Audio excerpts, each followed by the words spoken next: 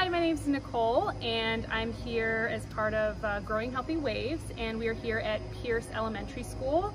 We are cleaning out their garden beds and planting some flowers and vegetables and herbs in the garden beds.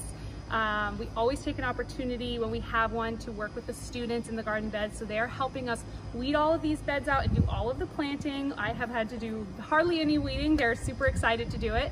And we're planting because we are having a summer camp here. We're having our Sprout Scout summer camp. We're doing 2nd through 4th graders, so 2nd, 3rd, and 4th grade.